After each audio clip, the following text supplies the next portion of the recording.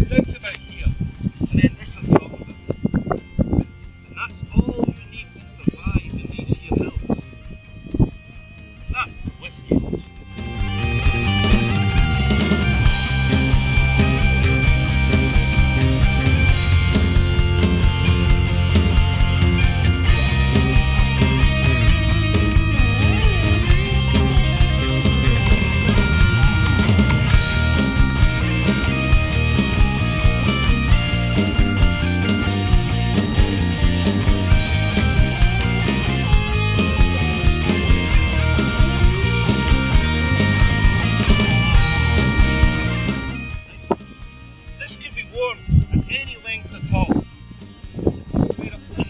All the way down to your ankles.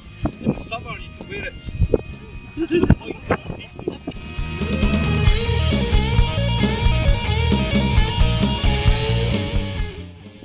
Does this look quite interesting? Does this look like some sort of strange pornography? Right, you stand up. Oh, you're alright, need a hand. Right, so this is stage one. Does his bum look big in this? Now this is more how the ladies would wear it. This is what with this stage we call this an arrisade. An arrisade. Now back in the fashion of the 17, 16, 1800s, big bums were well in. So you would actually, if you want to be a lady, you tuck it up and your bum would be bigger. A lady,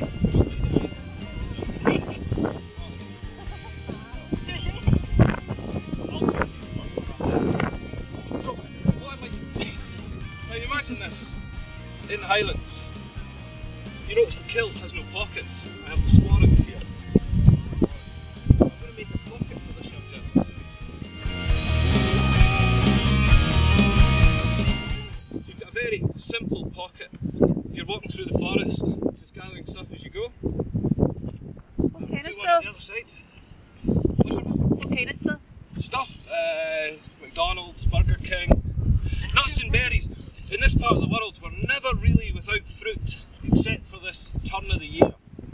In another 3 weeks, the blaeberries will be out. My gooseberries are flowering in the garden. So we've got a couple of wee pockets, just simple things, so you can just carry all these crap with you. Now, you get a cold winter night, bring that up over the head, tuck it down. But if you do a wee pirouette, turn around for us. Turn around so everyone can see the back. So, there. So I've got the kilt. So all you've got to do is use your imagination here. Cut this top half off, sew this in, you've got this. Now, the Highlander, traditionally, we don't have a sword with us, I'm afraid, but the Highlander would wear it this way. Up over the shoulder, you hold that there.